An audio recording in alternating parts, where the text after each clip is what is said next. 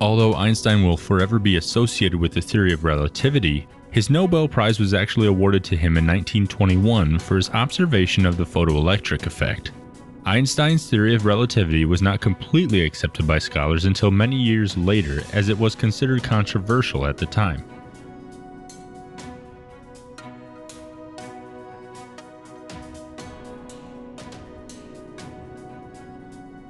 Albert Einstein, a man whose name is practically synonymous with genius, is one of history's greatest thinkers. His theories of relativity led to new ways of looking at time, space, matter, energy, and gravity. In his lifetime, he confirmed that atoms and molecules actually exist through his analysis of Brownian motion, rewrote the law of gravitation, which had been unchallenged since Isaac Newton published it in 1687. He also demonstrated the photoelectric effect, establishing that light can behave as both a wave and a particle.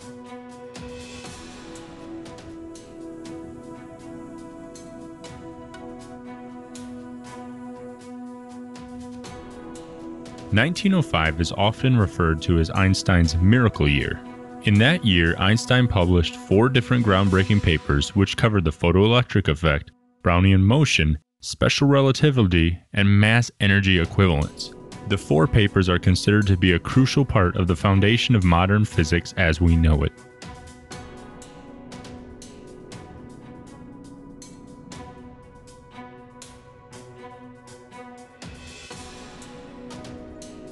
A discovery of the hugely important equation E = mc², which showed that energy and matter can be converted into one another, is considered to be Einstein's biggest accomplishment. But there is evidence that Austrian physicist Friedrich Hasenroth published this equation a year before Einstein.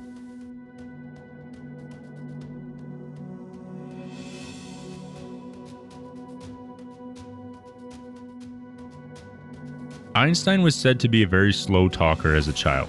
He is said to not have begun speaking until around the age of 5, which worried his parents. Today, the term Einstein syndrome is used to categorize exceptionally bright children who display a delay in speech.